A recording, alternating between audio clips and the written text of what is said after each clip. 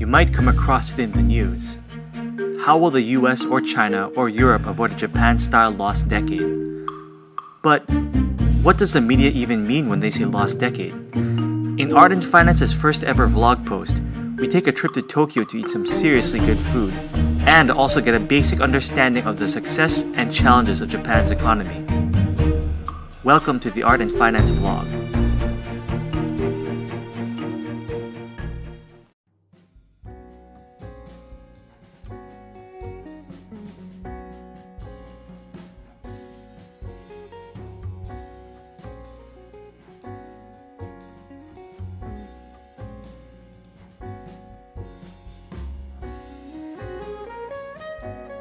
Welcome to Tokyo. My name is Ramon Cuenca, and I'm the founder and director of Art and Finance, the website that makes learning about finance fun and accessible. In this episode, we'll be learning the basics of Japan's economy. However, before I begin, I want to acknowledge that many people have their own opinions on this subject, so what I'll be giving you are just some of the mainstream theories. In other words, the basics. Now, let's get started.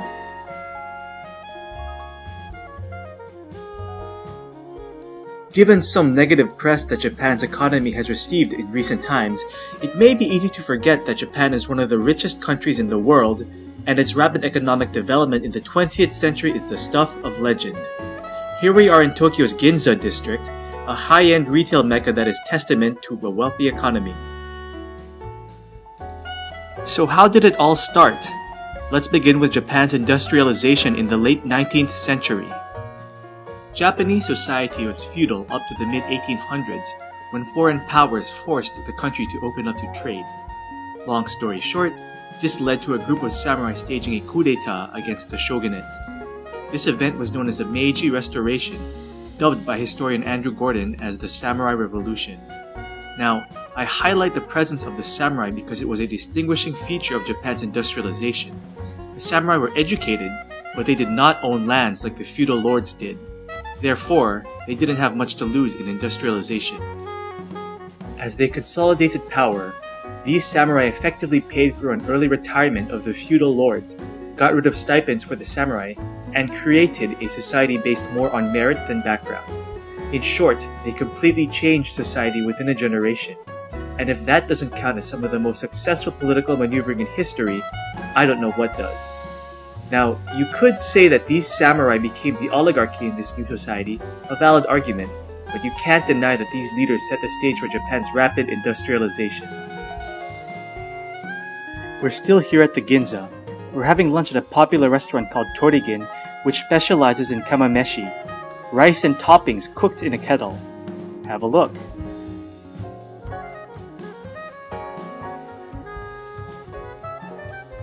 If ever you're in the area, you should drop by the Mitsukoshi department store. And if you like cafes, you should check out the Tokyo branch of French luxury bakery La Durée, nestled within Mitsukoshi.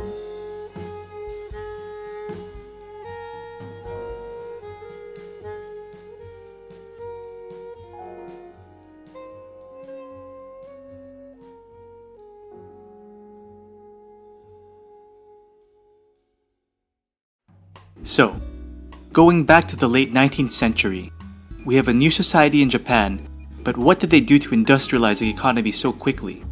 I highlight two distinct features about Japan's economic policy that helped spur rapid industrialization. The first is the presence of zaibatsu. These were basically monopolies. The key difference here is that instead of a zaibatsu monopolizing just one industry, it would span several industries, meaning that the zaibatsu were able to quickly mobilize resources such as labor and capital. And despite being family-owned organizations, the zaibatsu generally avoided nepotism by hiring talented workers from outside the family. The second is the proactive role of the state. The government subsidized local industries and also promoted technological innovation within the country. Some of the methods were questionable, such as taxing imports and nationalizing the rail network. I don't think tactics like these would work in our age, otherwise you might incur a trade war.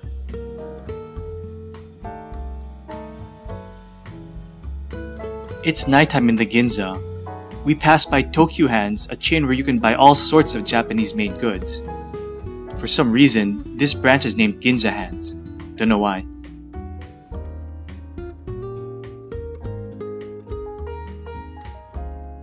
check out this stationery of Japanese artist Junichi Nakahara, a prominent fashion illustrator from the mid-20th century. Some consider his art to be a precursor to the manga or anime style you see today. We finish off our night at Kyubei, a sushi restaurant in the Ginza. Let's take a minute to drool over some sushi.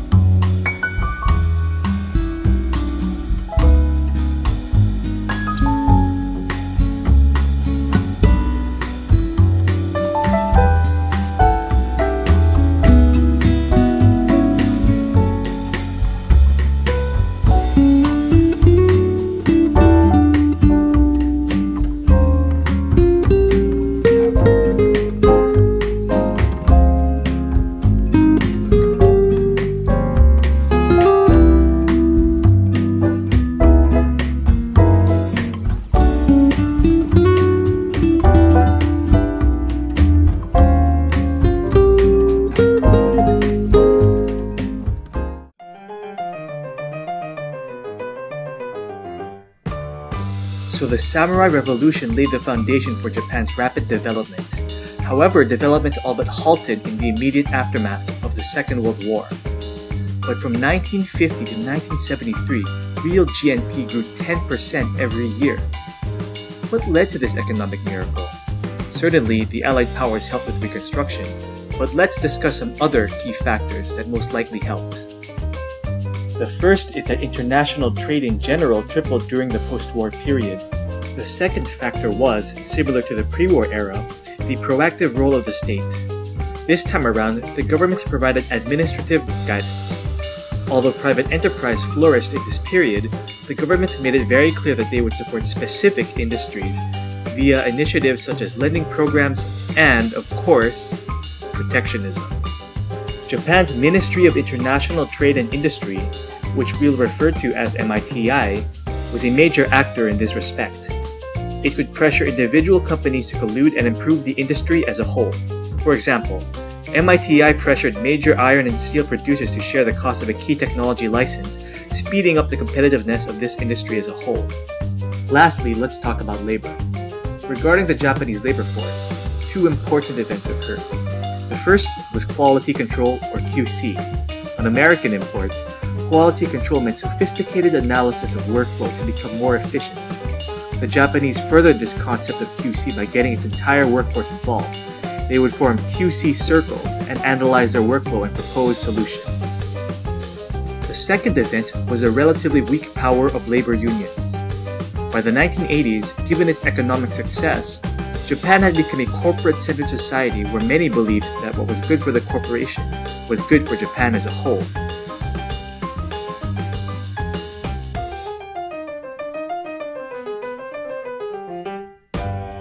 So all in all, times were good. What happened?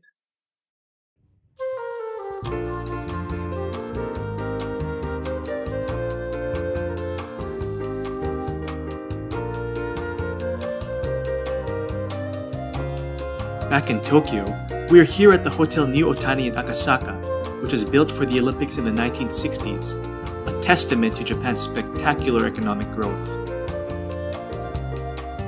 Let's not forget that economic power also helped spread Japanese aesthetics and media around the world. Think of Uniqlo, one of the most successful fashion retailers around.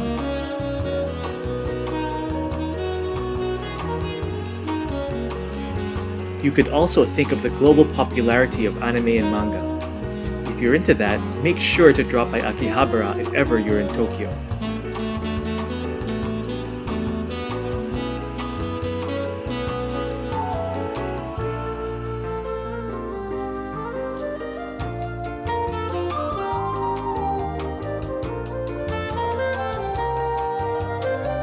Of course, anime Jason Voorhees and Freddy Krueger.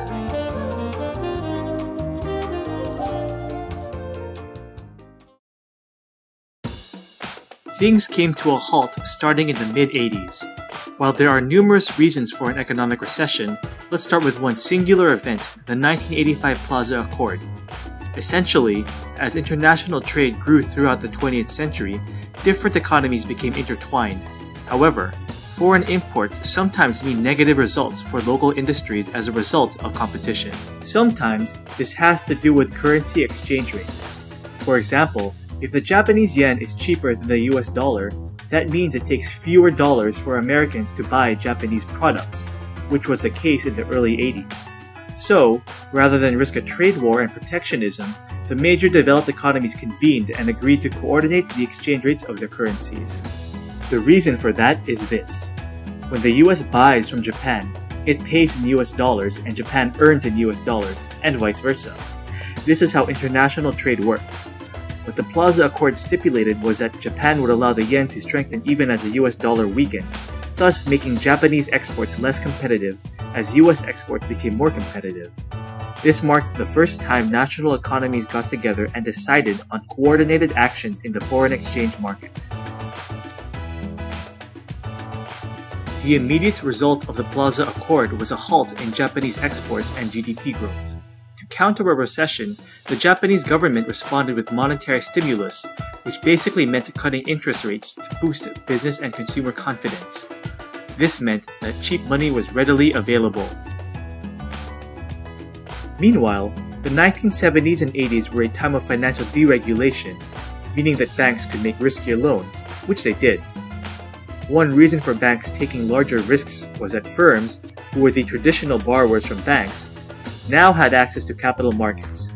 This meant that firms could borrow money by other means, such as from issuing a bond, rather than borrowing from the bank. So banks began lending to real estate developers and households in need of mortgage, using real estate as collateral. Another factor was euphoria. Due to the two factors above, and an economy that had seen rapid growth over the past decades, asset prices, including real estate and stock prices, surged. So that was a Japanese asset bubble, and as all asset bubbles do, it popped. By the fall of 1989, the bubble began to burst. Stocks fell 60% from late 89 to August 92, while real estate fell throughout the 90s by 70%.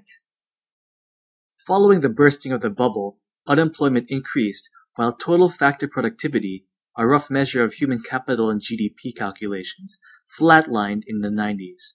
Some would call those who experienced this the lost generation of Japan. But why was this recession so severe? Let's look at three factors. 1. Zombie lending. Remember how those banks lent to real estate developers and underwrote mortgages backed by real estate as collateral? Well, as real estate values plummeted and borrowers defaulted, banks could not get the money back from the loans they underwrote. Remember that a bank makes a profit by borrowing money from depositors and lending to borrowers at a higher rate. Even if the borrowers default, the bank still has to pay back depositors. Normally, banks go out of business when this happens. But in the case of Japan, the government delayed forcing banks to recognize losses, letting them to continue lending to insolvent firms, known as zombies. The results stifled regular competition and impeded economic productivity. 2. Balance sheet recession. Because of the euphoria prior to the crash, many firms and households had borrowed a lot of money. With weaker sales, firms spent relatively more of their capital just paying off debt rather than growing their business. So the government's efforts to cut interest rates and stimulate the economy was useless, as any extra cash printed was used to pay off debt. By the way, this situation where the government cuts interest rates and prints money but can't get the economy to recover is also known as a liquidity trap. The situation was so severe in Japan that firms were making net debt paydowns for an entire decade, from 1995 to 2005. 3. Deflation. Throughout the 90s and early 21st century, Japan has had to face bouts of deflation. Deflation is a phenomenon where prices of goods are actually falling. While that may seem like a good thing, it's a sign that firms and households aren't spending. Moreover, borrowers find it harder to pay off debt, as their debt is fixed even as their profits weaken. The severeness of the Japanese recession led to another problem: surging government debt. As of end 2014, Japan's national debt stood at $8.4 trillion, more than twice the size of its economy. While this debt load may seem unsustainable, Japan's borrowing costs are the fourth lowest in the world. How is this even possible? It's because most of the holders of Japanese debt are, well, Japanese. Foreigners only held 8.9% of the debt as of end 2014. Compare that to US Treasuries, of which 48% is held by foreigners. By the way, the three biggest holders of Japanese debt, accounting for 46% of the total, are the Bank of Japan, public pension funds, and the Japan Post Office Bank. So how did the debt burden get so big? Aside from attempts to stimulate the economy by spending, the government has also had to solve a demographic problem. Japanese society is aging. Currently, about 30% of Japan's population is elderly, and that number is expected to grow to 40% over the next 30 years. That's a lot in social security payments. So you could think of Japan's massive debt burden as partially a de facto tax to support social security. What's wrong with that? Well, it's because of another demographic issue. Japan's population declined for the first time in 2009 and has been declining ever since. Essentially, there are fewer and fewer young people to pay for the elderly. To paraphrase CFA blogger Ron Rimkus, people would have to work harder and harder just to maintain the status quo. To summarize, Japan currently faces two interrelated economic problems: a lackluster economy and an increasing debt burden. What can be done to solve this problem? Enter Shinzo Abe, Japan's current Prime Minister, elected December 2012, whose economic policy, dubbed Abenomics, aims to do just that. Abenomics has three distinct programs to fix the economy, dubbed arrows. Arrow number 1, fiscal boost to the economy via government spending. Arrow number 2, monetary easing, basically low interest rates and printing money. Arrow number 3, regulatory reform. Among other things, a lower corporate tax rate, free trade agreements, labor reform, and increasing the female workforce. How has Abenomics fared? So far, the results are mixed. Arrows 1 and 2 have been fired and have successfully rekindled inflation. In other words, defeating deflation. Also, GDP grew for the first few quarters since Abenomics began. However, to address the debt issue, Abe raised Japan's sales tax in 2014, leading to a technical recession, meaning 2 quarters of negative GDP growth. This forced a snap election in December, with Abe and his party emerging as the winners. Meanwhile, controlling inflation now becomes an issue, with Bloomberg recently reporting that current inflation in Japan is outpacing wage growth. It doesn't help that Japanese firms continue to sit on cash, a sign that they are not too positive on Abenomics.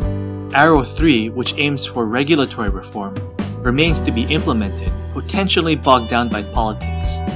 But even if the reforms outlined are enacted, some critics say further, deeper reforms, a fourth arrow, is needed to definitively fix the economy.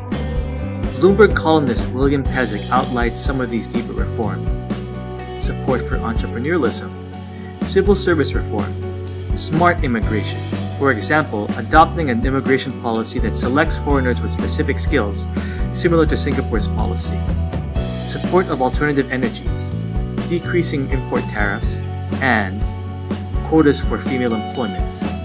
In short, fixing Japan's economy would involve deep, lasting reform. This obviously requires political willpower. It would help if Abe had the backing of the people. Unfortunately, even though he won in the snap election, voter turnout was at a post-war low of 52%. Many feel that Abenomics, with its goal of achieving inflation, has eroded real incomes. Many also see the current government as more of the same and don't bother voting.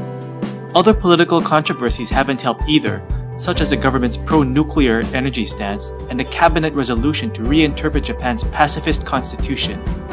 Moreover, some of the proposed solutions to Japan's economic woes are unpopular, such as immigration, with the majority of the population against a more open immigration policy.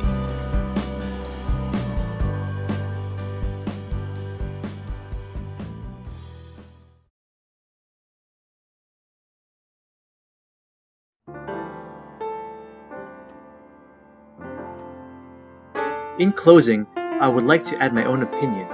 I believe that the Japanese public, just like the populations of most other countries, has to engage more with the economic issues of the nation.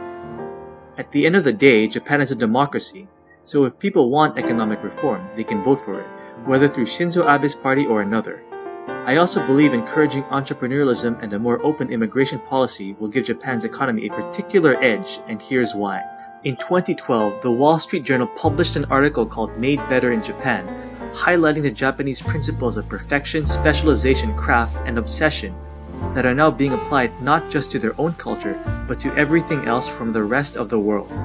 For example, Tokyo holds the world record for Michelin stars and, as of 2012, had more stars in Paris, New York, and London combined. Now, imagine if you combine these Japanese principles with entrepreneurialism and smart immigration. This would really help make the economy more globally competitive. Sounds like a tall order, but stranger things have happened.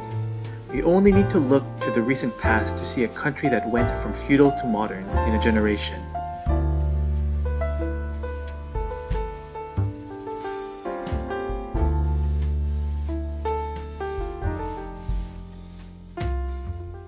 Thank you for watching, and we hope it was entertaining and educational. If you liked what you saw, you can support us in a number of ways. 1. Visit our website, artandfinance.net, which features A. More great blog posts, and B. Illusion, our webcomic on finance. 2.